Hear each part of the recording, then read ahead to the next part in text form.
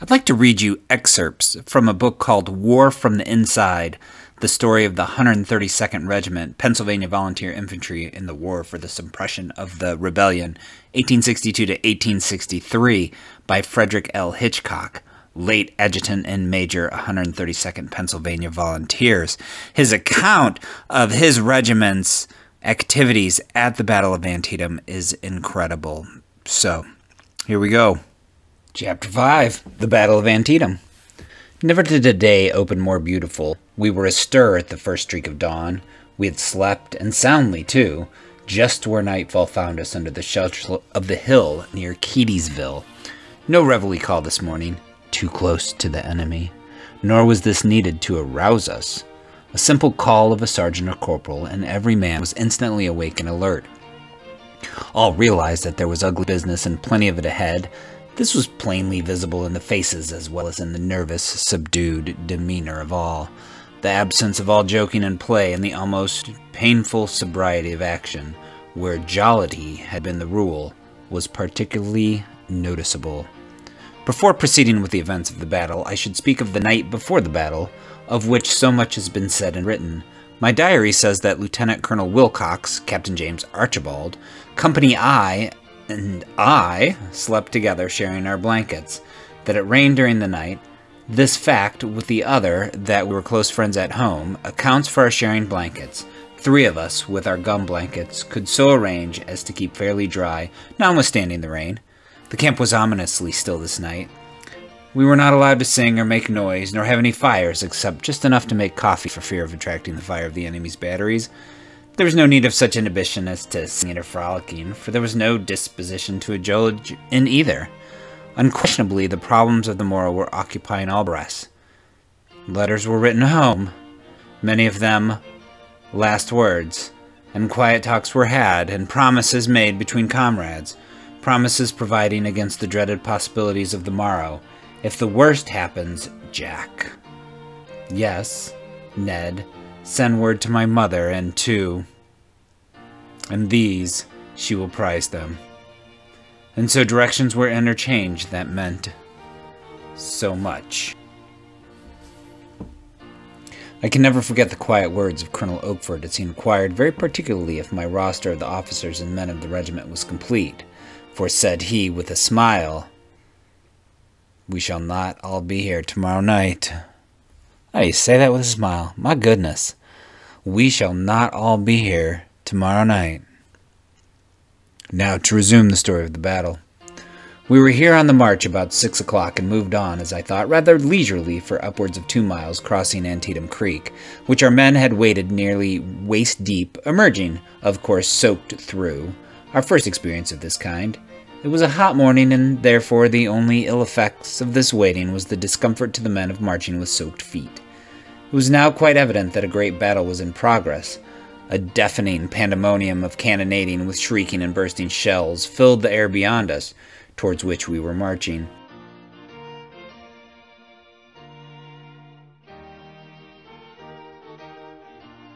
An occasional shell whizzed by or over, reminding us that we were rapidly approaching the debatable ground. Soon we began to hear a most ominous sound which we had never heard before except in the far distance at South Mountain, namely the rattle of musketry. It had none of the deafening bluster or the cannonading so terrifying to new troops, but to those who had once experienced its effects, it was infinitely more to be dreaded. The fatalities by musketry at close quarters, as the 2 armies fought at Antietam and all through the Civil War, as compared with those by artillery, are at least 100 to 1, probably much more than that. These volleys of musketry we were approaching sounded in the distance like the rapid pouring of shot upon a tin pan, or the tearing of heavy canvas, with slight pauses interspersed with single shots, or desultory shooting. All this presaged fearful work in store for us, with what results to each personally the future, measured probably by moments, would reveal. How does one feel under such conditions? To tell the truth, I realized the situation most keenly and felt very uncomfortable. Lest there might be some undue manifestation of this feeling in my conduct, I said to myself, this is the duty I undertook to perform for my country, and now I'll do it, and leave the results with God. My greater fear was not that I might be killed, that I might be grievously wounded and left a victim of suffering on the field. The nervous strain was plainly visible upon us all. All moved doggedly forward in obedience to orders, in absolute silence so far as talking was concerned. The compressed lip, set teeth showed that nervous and resolution had been summoned to discharge of duty. A few temporarily fell out, unable to endure the nervous strain, which was simply awful. There were a few others, it must be said, who skulked, took counsel of their cowardly legs, and despite all efforts of file closers and officers, left the ranks. Of these two classes, most of the first rejoined us later on, and their dropping out was no reflection of their bravery. The nervous strain produced by the excitement and danger gave them the malady called by the vets the cannon quickstep. On our way into position, we passed by the Meyer Spring, a magnificent fountain of sweet spring water. It was walled in and must have been 10 or 12 feet square and at least 3 feet deep, and a stream was flowing from it large enough to make a respectable brook. Many of us succeeded in filling our canteens from this glorious spring, now surrounded by hundreds of wounded soldiers. What a godsend it was to those poor fellows.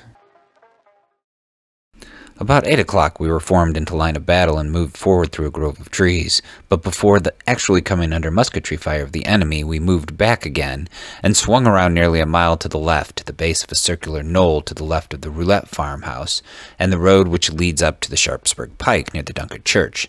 The famous Sunken Road, a road which had been cut through the other side of this knoll, extended from the Roulette lane directly in front of our line toward Sharpsburg.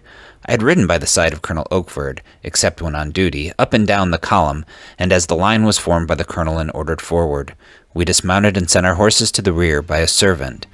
I was immediately sent by the colonel to the left of our line to assist in getting into position. A rail fence separated us from the top of the knoll. Bullets were whizzing and singing by our ears, but so far hitting none where I was. Over the fence and up the knoll in an excellent line we went. In the center of the knoll, perhaps a third of the way up, was a large tree, and under and around this tree lay a body of troops doing nothing. They were in our way, but orders were forward, and through and over them we went. Reaching the top of the knoll, we were met by a terrific volley from the rebels in the Sunken Road down the other side, not more than 100 yards away, and also from another rebel line in a cornfield just beyond. Some of our men were killed and wounded by this volley. We were ordered to lie down just under the top of the hill and crawl forward and fire over, each man crawling back, reloading his piece in this prone position, and again crawling forward and firing. These tactics undoubtedly saved many lives, for the fire of the two lines in front of us was terrific. The air was full of whizzing, singing, buzzing bullets. Once down on the ground under the cover of the hill, it required very strong resolution to get up where the missiles of death were flying so thickly, yet that was the duty of us officers, especially us of the field and staff. My duty kept me constantly moving up and down that whole line. On my way back to the right of the line where I had left Colonel Oakford, I met Lieutenant Colonel Wilcox, who told me the terrible news that Colonel Oakford was killed. Of the details of his death, I had no time to then inquire. We were then in a very maelstrom of the battle. Men were falling every moment. The horrible noise of the battle was incessant and almost deafening, except that my mind was so absorbed in my duties. I don't know how I could have endured the strain. Yet out of this pandemonium, memory brings several remarkable incidents. They came and went with the rapidity of a quickly revolving kaleidoscope. You caught stupendous incidents on the instant, and in an instant they passed. One was the brave death of the major of this regiment that was lying idle under the tree. The commanding officer evidently was not doing his duty, and this major was endeavoring to rally his men and get them at work. He was swinging his hat and cheering his men forward when a solid shot decapitated him. His poor body went down as though some giant had picked it up and furiously slammed it on the ground, and I was so near him that I could almost have touched him with my sword. The inaction of this regiment lying behind us under that tree was very demoralizing to our men, setting them a bad example. General Kimball, who commanded our brigade, was seated on his horse under the knoll of the rear of our regiment, evidently watching our work, and he signaled me to come to him, and then gave me orders to present his compliments to the commanding officer of that regiment, and direct him to get his men up and at work. I communicated this order as directed. The colonel was hugging the ground, and merely turned his face towards me without replying or attempting to obey the order. General Kimball saw the whole thing, and again called me to him, and with an oath commanded me to repeat the order to him at the muzzle of my revolver, and shoot him if he did not immediately obey. Said General Kimball, "Get those cowards out of there, or shoot them." My task was a most disagreeable one, but I must deliver my orders, and did so, but was saved the duty of shooting by the other officers of the regiment bravely rallying their men and pushing them forward to the firing line, where they did good work. What became of that skulking colonel, I do not know. The air was now thick with smoke from the muskets, which not only obscured our vision of the enemy, but made breathing difficult and most uncomfortable. The day was excessively hot, and no air stirring. We were forced to breathe this powder smoke, impregnated with saltpeter, which burned the coating of nose, throat, and eyes almost like fire. Captain Abbott, commanding Company G, from Mock Chunk, a brave and splendid officer, was carried to the rear, a ball having nearly carried away his underjaw. He afterwards told me that his first sensation of this awful wound was his mouth full of blood, teeth, and splintered bones, which he spat on the ground, and then found that unless he got immediate help, he would bleed to death in a few minutes. Fortunately, he found Assistant Surgeon Hoover, who had been assigned to us just from his college graduation, who, under the shelter of a haystack, with no anesthetic, performed an operation which Dr. Gross of Philadelphia afterwards said had been but once before successfully performed in the history of surgery, and saved his life. Lieutenant Anson C. Cranmer, of Company C, was killed, and the ground was soon strewn with the dead and wounded. Soon our men began to call for more ammunition, and we officers kept busy, taking from the dead and wounded and distributing it to the living. Each man had 80 rounds when we began the fight. One man near me rose a moment when a missile struck his gun about midway and actually capsized him. He pulled himself together, and finding he was only a little bruised, picked up another gun, with which the ground was now strewn, and went at it again. Directly a lull in the enemy's firing occurred, and we had an opportunity to look over the hill a little more carefully at their lines. Their first line in the Sunken Road seemed to be all dead or wounded, and several of our men ran down there to find that literally true. They brought back the lieutenant colonel, a fine-looking man, who was mortally wounded. I shook his hand, and he said, "God bless you, boys. You're very kind. He has to be laid down in some sheltered place, for, said he, I have but a few moments to live." I well remembered his refined, gentlemanly appearance, and how profoundly sorry I felt for him. He was young, lively built, of sandy complexion, and wore a comparatively new uniform of Confederate gray, on which was embroidered the insignia of the 5th Georgia, CSA. He said, "You've killed all my brave boys. They're there in the road." And they were. I saw them the next day lying 4 deep in places as they fell, a most awful picture of battle carnage. This lull was of very short duration, and like the lull of a storm, presaged a renewal of the firing with greater fury, for a fresh line of rebel troops had been brought up. This occurred 3 times before we were relieved. During the fiercest of the firing, another remarkable incident occurred which well illustrated the fortunes of war. I heard a man shouting, "Come over here, men! You can see him better." And there, over the brow of the knoll, absolutely exposed, was Private George Corson of Company K, sitting on a boulder, loading and firing as calmly as though there wasn't a rebel in the country. I yelled at him to come back under the cover of the hilltop, but he said he could see the rebels better there, and refused to leave this vantage ground. I think he remained there until we were ordered back, and didn't receive a scratch. His escape was nothing less than a miracle. He seemed to have no idea of fear. A remarkable fact about our experience during the fight was that we took no note of time. When we were out of ammunition and about to move back, I looked at my watch and found that it was 12:30 p.m. We had been under fire since 8 o'clock. I couldn't believe my eyes. Was sure my watch had gone wrong. I would have sworn that we had not been there more than 20 minutes when we'd actually been in that very hell of fire for 4.5 hours. Just as we were moving back, the Irish Brigade came up under command of General Thomas Francis Meagher. They'd been ordered to complete our work by a charge, and right gallantly they did. Many of our men, not understanding the order, joined in that charge. General Meagher rode a beautiful white horse, but made a show of himself by tumbling off just as he reached our line. The boys said he was drunk, and he certainly looked and acted like a drunken madman. He regained his feet and floundered about, swearing like a crazy man. The brigade, however, made a magnificent charge and swept everything before it. Another incident occurred during the time we were under fire. My attention was arrested by a heavy-built general officer passing to the rear on foot. He came close by me and passed as he shouted, "You'll have to get back. Don't you see yonder line of rebels is flanking you?" I looked in the direction he pointed, and sure enough, on our right, and now well to the rear, was an extended line of rebel infantry with their colors flying, moving forward with the precision of a parade. They had thrown forward a beautiful skirmish line and seemed to be practically masters of the situation. My heart was in my mouth for a couple of moments, until suddenly the picture changed and their beautiful line collapsed and went back as if the damn devil was after them. They had run up against an obstruction in a line of boys in blue, and many of them never went back.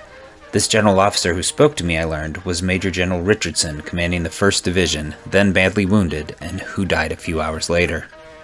Our regiment now moved back and to the right, some 3/4 of a mile, where we were supplied with ammunition and the men allowed to make themselves a cup of coffee and eat hardtack.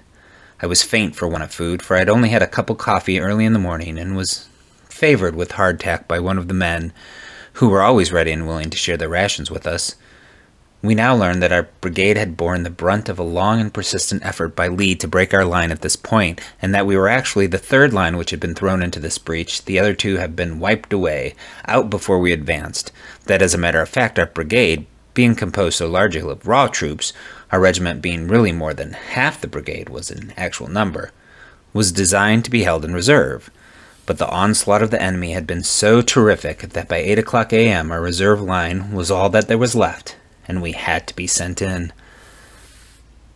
The other 3 regiments were veterans, old and tried. They had established a reputation of having never once been forced back or whipped, but the 132nd was new and, except as to numbers, an unknown quantity. We had been unmercifully guyed during the 2 preceding weeks, as I've said before, as a lot of greenhorns, pretty boys, in pretty new clothes, and mama's darlings, etc., etc., to the end of the vet slang calendar. Now we had proved our mettle under fire. The atmosphere was completely changed, not the semblance of another jibe against the 132nd Pennsylvania Volunteers. We did not know how well we had done, only that we tried to do our duty under trying circumstances, until officers and men from other regiments came flocking over to congratulate and praise us. I didn't even know that we'd passed through the fire of a great battle until the colonel of the 14th Indiana came over to condole us with the loss of Colonel Oakford, and incidentally told us that this was undoubtedly the greatest battle of the war thus far, and that we would probably never have such another. After getting into our new position, I at once began to look up our losses. I learned that Colonel Oakford was killed by one of the rebel sharpshooters just as the regiment scaled the fence in its advance up the knoll, and before we had fired a shot. It must have occurred almost instantly after I left him with orders for the left of the line. I was probably the last to whom he spoke. He was hit by a mini-ball on the left shoulder, just below the collarbone. The doctor said the ball had severed one of the large arteries, and he died in a very few minutes. He had been in command of the regiment a little more than a month, but during that brief time his work as a disciplinarian and drill master had made it possible for us to acquit ourselves as creditably as they all said we had done. General Kimball was loud in our praise and greatly lamented Colonel Oakford's death, whom he admired very much. He was a brave, able, and accomplished officer and gentleman, and his loss to the regiment was irreparable. Had Colonel Oakford lived, his record must have been brilliant and his promotion rapid, for very few volunteer officers had so quickly mastered the details of military tactics and routine. He was a thorough disciplinarian, an able tactician, and the interests and welfare of his men were constantly upon his heart. My diary records the fact that I saw Captain Willard of the 14th Connecticut fall as we passed our line on our way to the rear, that he appeared to have been hit by a grape shot or piece of shell. I didn't know him, only heard that he was a brother of E.N. Willard of Scranton. The 14th Connecticut men said he was a fine man and a splendid officer. Among the wounded, reported mortally, was Sergeant Martin Hauer of Company K, one of our very best non-commissioned officers. I saw him at the hospital and was very hard to be able to do nothing for him. It seemed our loss must reach upward of 200 killed, wounded, and missing. Out of 798 who answered to roll call in the morning, we had less with us than 300 at the close of the fight. Our actual loss was killed officers, 2, Colonel Oakford and Lieutenant Kramer, men 28, total 30. Wounded officers 4, men 110, total 144. To this should be added at least 30 of the men who died of their wounds within the next few days, which would make our death loss in this battle upward of 60. Of the missing, many of them were those who joined the battle with the Irish Brigade in their charge, and who did not find us again for a day or so.